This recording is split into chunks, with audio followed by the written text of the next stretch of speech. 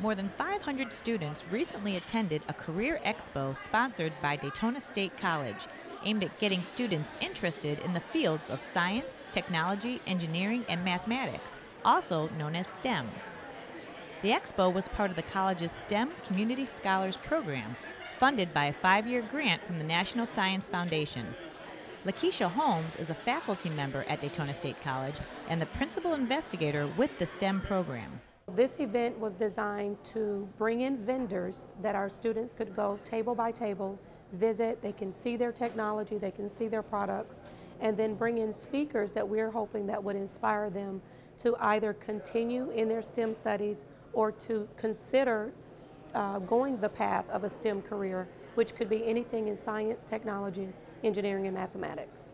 The speakers included mechanical engineer and bowling ball designer Ron Hicklin and George Hart.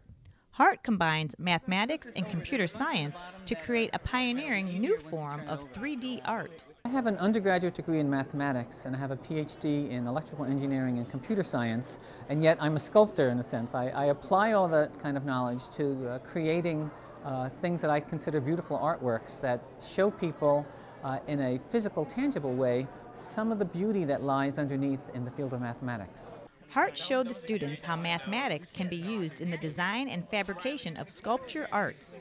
For his part of the program, he had the students put together 2 sculptures made of laser-cut wood that have a mathematical story to how they are designed.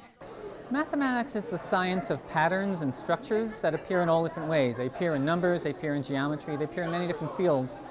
So what the students were doing today, by putting together the sculpture, they're solving lots of little puzzles. Where do I put the next piece in? How do I extend the pattern from the other pieces? And that's a very useful skill, to work on extending patterns and solving puzzles. It helps your brain sort of get used to solving these problems that then help you solve all kinds of issues, whether it's in science or engineering or mathematics or whatever field you study.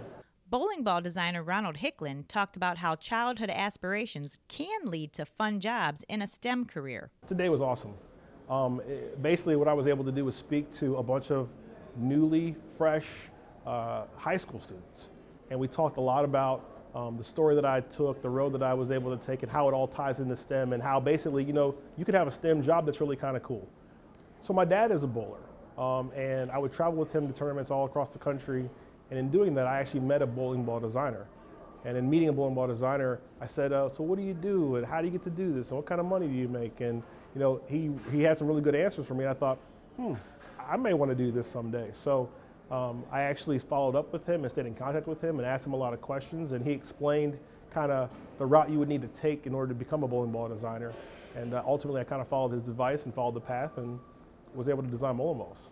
The STEM Community Scholars Program provides opportunities for students to visit STEM businesses in Central Florida, 4-year universities, and to hear speakers like Hart and Hicklin talk about their unique and unconventional careers attained through a background in STEM. We're trying to show them that STEM is not a square box and a cubicle and glasses and the pen pocket. STEM is absolutely adventurous, it is engagement, it is technology, it is cutting edge research and development of products. I really am thankful and grateful for Daytona State College for putting on this event. I mean, it's really cool to be able to see someone take a proactive approach, because STEM is where it's going. At the end of the day, this is where it's going. For Volusia Here and Now, I'm Joanne Magley.